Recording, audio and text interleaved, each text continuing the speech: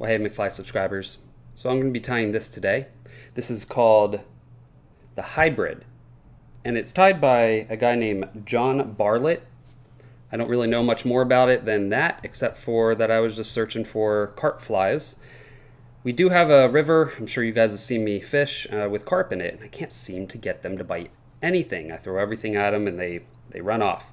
I'm going to try a few things here today. I've tied a few of these already, and I hear that they're really good, so hopefully they will catch for me. The other thing I've noticed is that I always cement the heads, and I heard somewhere that carp can smell really well, and so anytime you're cementing heads, there's some smell to it, so that could be it. So I'm not going to do that. So that's one thing to think about. All right, so today I am going to be tying with a Risen's egg hook. It's an egg 105 is the model number. And it's a super strong hook, really strong. It shouldn't bend at all. I'm using a size number 6, but they go up to size 2 and down even to I think 12. And they're inexpensive. They're a good price for them, but they're super strong. And they also have a, if you notice, there's a little curve to them. Okay, so it curves like that, so it should be better at hooking a fish right in the side of the mouth. So I like that. So we're going to start our thread. I'm using Vivus 6/0 in black, and build a little base here. Kind of set that. We're going to put a dumbbell eye. This is brass.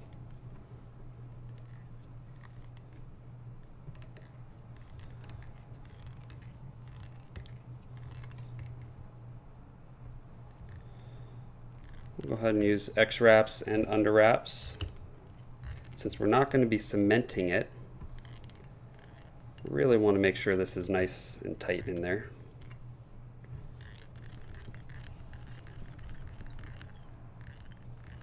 All right, then we're just going to come back to the bend here, and you don't have to worry about making that nice and even. I'm going to tie right over it. In fact, a little roughness like that might help keep materials in, so no big deal. Then we need chenille. This is the ultra chenille in the micro size or the small size, I'm not sure exactly. You can see how on multiple sides, both sides, there's like a curve to them. You just want to make sure that it's straight when you tie it in. Actually, we'll bring all the way back up. We'll tie in now. If you notice that I am spaced back a little bit from the eyes,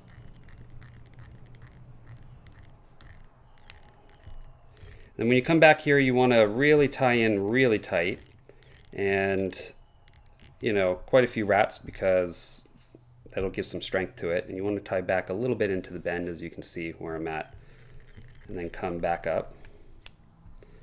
And we can cut this off, I would say about 1.5 hook lengths. Okay, we will shorten that up in a minute. You'll see how. So next we need peacock herl.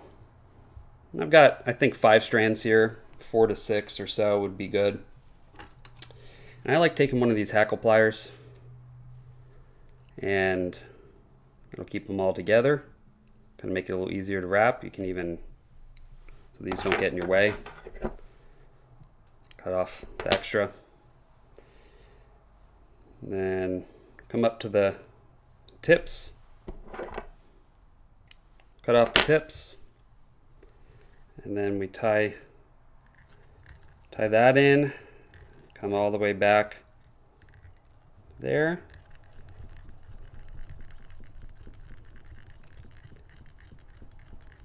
Build kind of a little taper onto this with your thread. All right.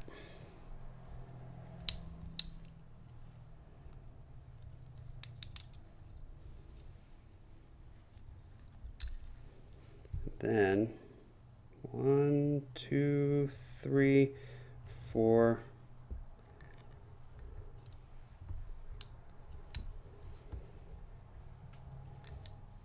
So I counted 1, 2, 3, 4, so I can unwrap my thread there, a little. See how I'm trying to build a little taper there? Sort of. Didn't come out perfect, but.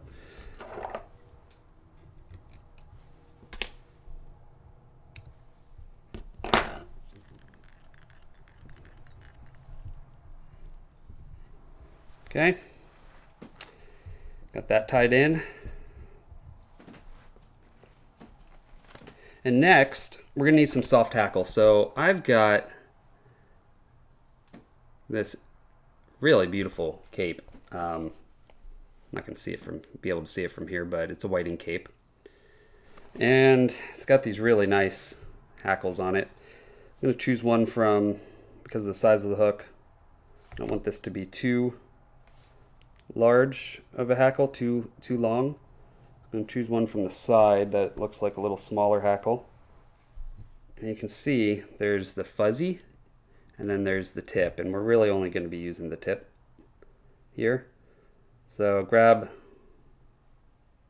small amount, stroke back the fibers. You can see what we're left with here. And then we want to just cut off a little tie-in point like that. Come underneath here, make 2 wraps, then wrap in front. You can come back to it here. And then just pull back the fibers. And like any soft tackle, just start winding on. And some of these fibers are going to want to go all ways, but just stroke them back best that you can. Only 2 wraps is good enough. So capture that. Okay.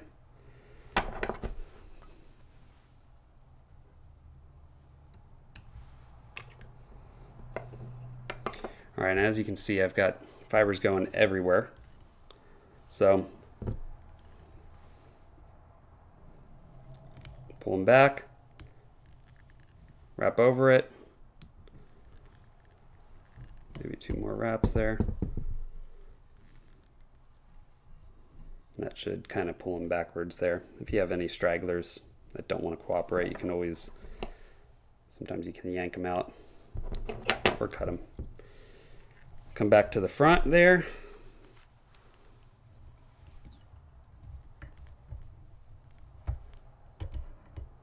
Whip finish. Now, because I'm not using cement, I'm going to pinch that back a little bit.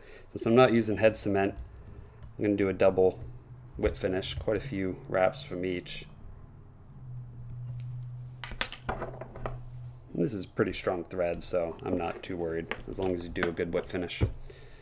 There you go. That's it. Super simple. One last thing though is you want to take a lighter and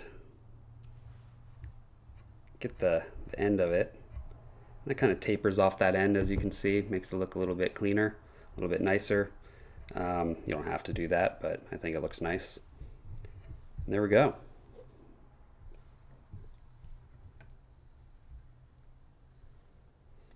So hopefully this will work for some carp. If you guys have any secret weapon patterns, let me know.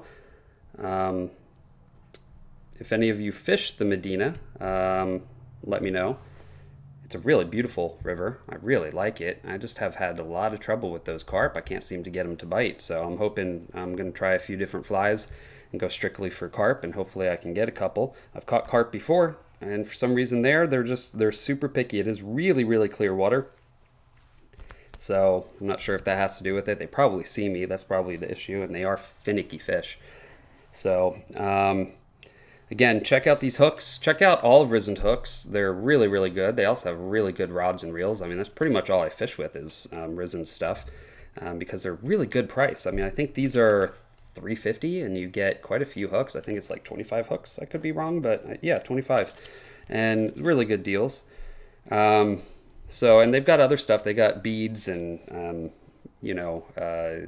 tungsten, and they have barbless hooks as well. Really good quality barbless hooks. But even these at $3.50 for 25 of them, that's super sharp. You can see with the thumbnail. I mean, it, you know, it wants to stick. So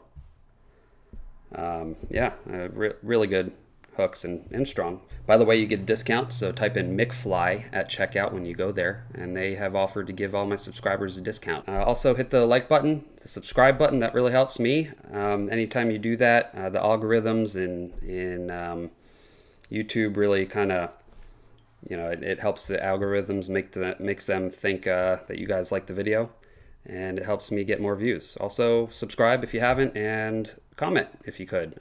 All that really helps me. So I also sell flies, so if you guys are interested in buying some flies, let me know. I've got, you know, I can tie pretty much anything. Anyway, thanks for watching, guys. I will see you on the next video. Now you go catch some fish.